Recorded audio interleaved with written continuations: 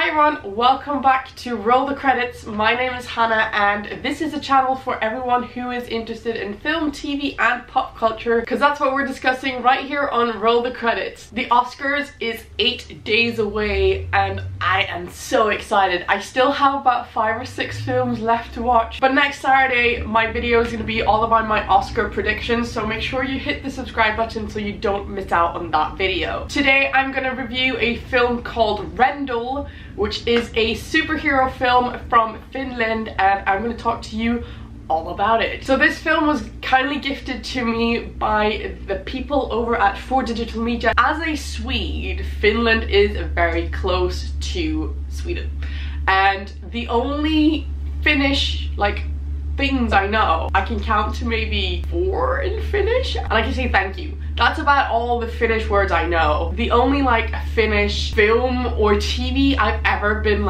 exposed to is the Moomins. Everyone knows the Moomins, but I think people in Sweden just find that the Moomins are a little bit closer to heart than any other country because they do have that adorable little Finnish Swedish. But the complete opposite of Moomins, we have the gory, avenging superhero film called Rendel. Directed by Jesse Haja, I think that's how you pronounce his name. Rendel follows the avenging masked superhero as he tries to stop Vala, a medical corporation who's launched an untested vaccine to the world, and through flashbacks we find out just how bad these Vala guys actually are. They literally will threaten and kill any opposition just so that they can get this vaccine out there. That is how the avenging superhero called Rendel is born. After Vala tries to kill Rendel and stop him on their own, they realize he is too strong for them and hire a group of mercenaries who are assigned from across the world to fly into Finland and kill Rendel and stop him, because he is the only one avenging these Vala dudes without any actual other people in the world knowing what's happening. That is pretty much the gist of the story. There is a lot of gore, there's a lot of blood, there is a lot of violence. So if that is something that you enjoy when it comes to cinema, then I 100% recommend watching Rendel. It is pretty fantastically done, considering it doesn't have a huge CGI budget of the other superhero films from America. This is actually really well made. It does have a kind of Dark Knight-esque vibe to it, and I feel that Rendel is kind of a mix between Bane and the Dark Knight, so Batman. If you look at the poster of Rendel, it genuinely feels like a Dark Knight poster, but also he's not the typical hero that we're looking for in superheroes. He's very dark and he's very violent,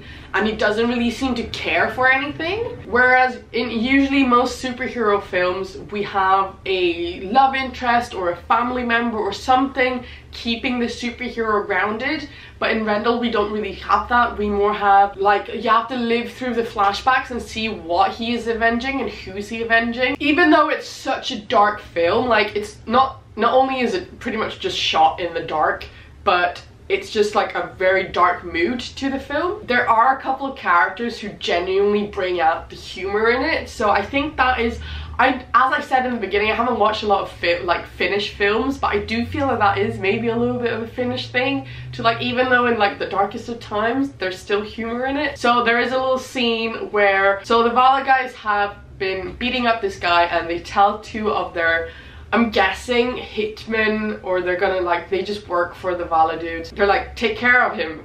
And there's quite a funny scene because they don't realize what they mean by take care of him, and they literally take him to the hospital instead of killing him, which is the point of take care of him. I thought that was hilarious. That was one of the best bits in the entire film, because it's just the way that these 2 guys who just appear to be really stupid, and in the whole context of the film they just really don't fit in, but they just add that additional bit of a depth into the film and adding a little bit of humor and humanity into it. I think overall, being a presumably low budget film compared to other superhero films like the whole Marvel universe, as well as DC and all of the Hollywood blockbusters, it does really well using as little CGI as possible. It takes the darkness from the character and from the story, as well as the moody towns of Finland and just really gets a brilliant look. So it pretty much looks like it could be a part of the Dark Knight trilogy, but it doesn't use as much CGI and special effects that a higher budget film would be able to produce. And I also find that the costume, or like Rendel's look, is so good because he's just covered completely in his face and he doesn't speak a single word, which is quite incredible. For a main character, he doesn't actually say anything. It's just like, it's such a stunning piece of costume, and like his mask. Going on from that, because it's not a high budget CGI full film, they kind of have to get the bad guys. They're not intelligently threatening. They're only threatening by the fact that they will kill anyone who's in their way. And I feel that is like, that doesn't give any depth to the actual characters, because they're just killing because people are saying that they're stupid. They're just killing people for the sake of killing them, and there's no intellectual threat from them. It's just like, they got this vaccine, they're putting it out there, but there's no actual, you don't really feel that they could possibly win against Rendel. You always have that feeling that Rendel will come and smash their faces in. So I don't really feel that there was any actual depth to most of the characters that we saw. But as an origin story, because I do assume that this is an origin story, I have seen a little bit on social media about Rendel too. So as an origin story, it was quite good because it does leave the audience wanting more. You want to find out more about what's going to happen. How does the vaccine affect the rest of the world? Is it just the thing in Finland? But in general, I just thought that it was a little bit too dark for my taste. It was a little bit too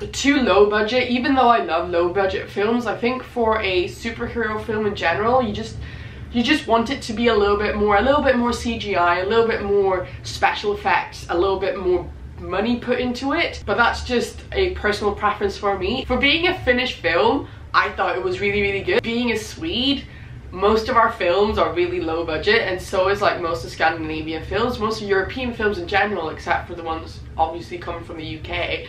So you often find that they are really low budget and they feel really low budget. For my first ever Finnish film, I'm quite impressed by it. So yeah, that is my film review for Rendel, directed by Jesse Harja. I think that's how you pronounce his name. So Rendel is released on the 25th of February and it will be available on Amazon. There is a link in the description. Definitely go check it out. There is available both in Finnish and with English dubs.